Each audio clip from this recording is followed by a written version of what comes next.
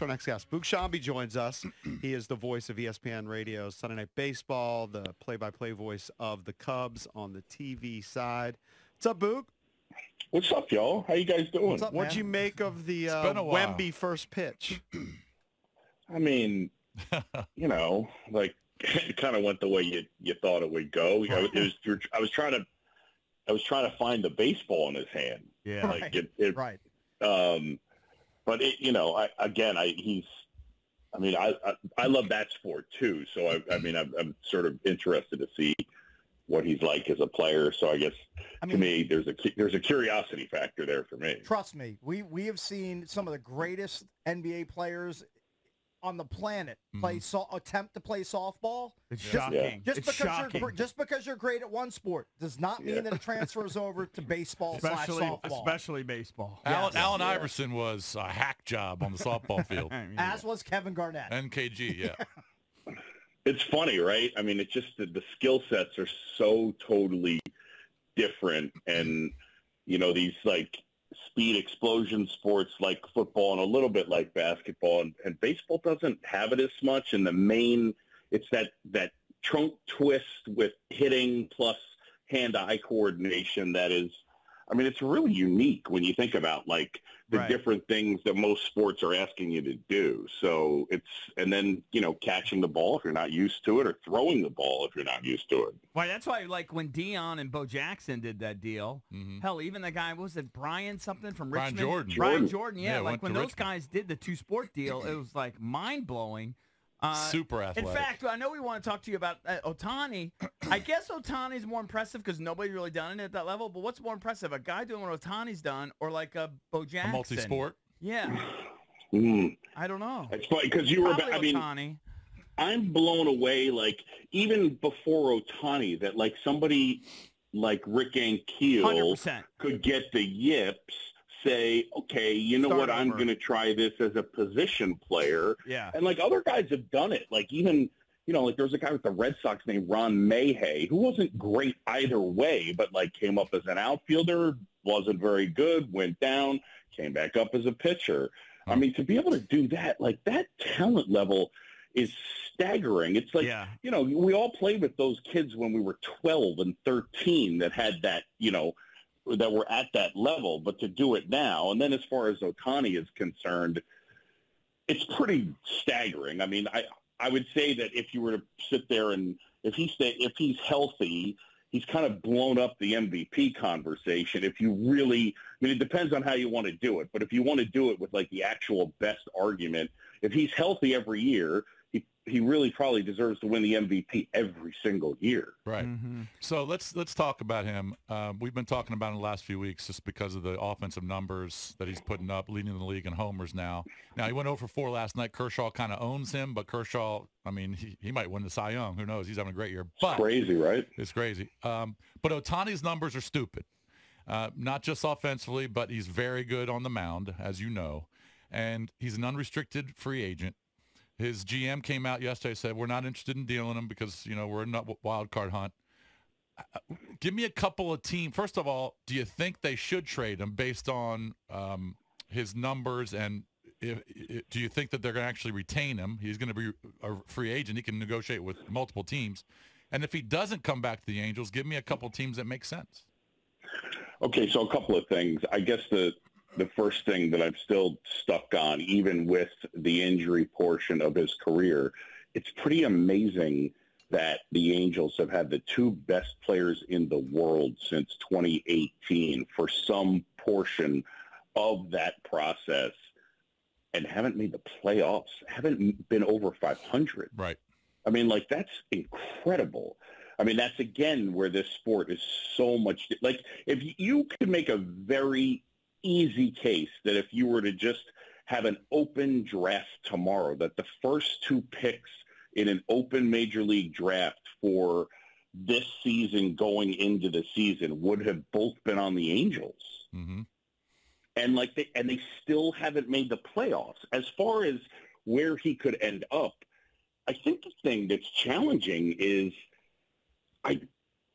look, in the end, he's going to get his money because they usually get their money. But there aren't a lot of possible destinations.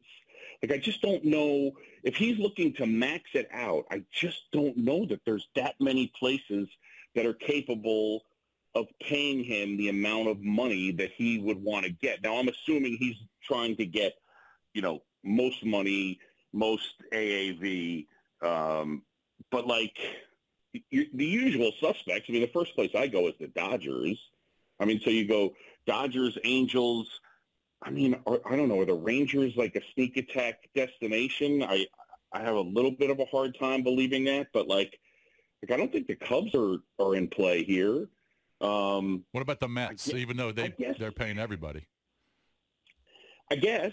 I mean, I think you have to. I mean, I would err on this. I mean, if the Mets are, and then I think you'd have to then say that the Padres probably are as well, because Peter Seidler's shown that he doesn't really seem to care in terms of just like you get an extension and you get an extension. So I don't trying to project like where this will end up. I don't have a clue. And then there's also, where does the player want to be, right? Right.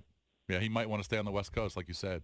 Now, you and I were texting yesterday, and you said the National League stinks when you compare it to. I think the Braves are very good. I don't know how good the Reds are. You know that division like the back of your hand.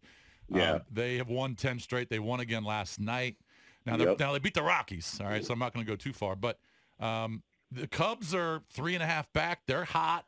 The Brewers are 3 games over 500. They're not that impressive to me. The Pirates stink now.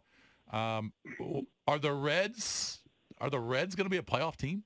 And our producer has a crazy bet. Like he has what are the odds on the bet drab for the Reds to win the World Series? Pay out $10,000. Yeah, he put $50 for the Reds to win the World Series to win $10K. Who doesn't like that sweat, John? Yeah, amen. I mean, I don't think you're going to get your hands on your $10,000 there, but who knows? I mean, I'm not going to say you're absolutely not, because I really do think, like Bish, you're right. I mean, the Braves are good.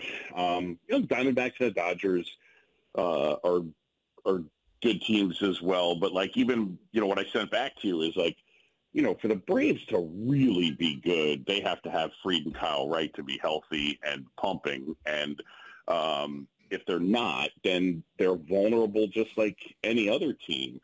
I just don't, it's weird. Somebody asked me the other day, okay, so who would be your favorite to win the World Series? And like, by this point in the season, I'm spitting a team out really quick. Like, normally I'm spitting a team out really quick, and I don't have a strong feel on it right now. I mean, like, somebody asked me it the other day, and I went with the Rays just because, like, I do the thing where I'm just like, you know what, I've seen them, team with the best record, but I don't feel a strong. Yeah, because they're not playing as well now as they were 2 weeks ago. No. Yeah. Nope. Absolutely not. So, and if the Orioles had to play the Rays in a best of 7, I'd give the Orioles a shot, 100%. Yes. Yeah. No doubt, because there's not, overwhelming starting pitching, and so it can be, it can be a little more of a crapshoot. But there's a lot up in the air. But the National League, but it's like where the Cubs are. I don't think the Cubs intended to be division contenders this year. But because the Cardinals have been so bad, and that one's interesting because the roster construction isn't vastly different from the teams that we saw with the Cardinals the last 2 years. So I'm confused as to why it's taken place this season. But, again, there's randomness. So, I mean, for the Cubs, it'll be a little why not us. And the Reds are dynamic and athletic. And it's funny, going into the year, what I really loved was the young pitching. And when healthy with, Green and Ashcraft and Lodolo, they had some dudes. So we'll see. We'll see. I'm interested. Boog, it's always a pleasure talking to you, bro. Have a good week. Have a good weekend. Yeah. Yep. I wish I get a chance to see you guys. I didn't. We snuck through there early in April, so we'll connect one of these times. Are you back in Washington the rest of the year, or was that the only time? Right now, no, but I think there's probably a possibility because of the O's. I think there's a chance that I'll get back there. Okay. Yeah. All right, let's stay in touch, man. Have a good rest of the week. You got Not because of the Nats. Yeah. That's not because of well, I know. Love you guys. All right. Thank you, buddy. Boog Sciambi Good dude. covers the Cubs, and he's also the voice of ESPN Sunday Night Baseball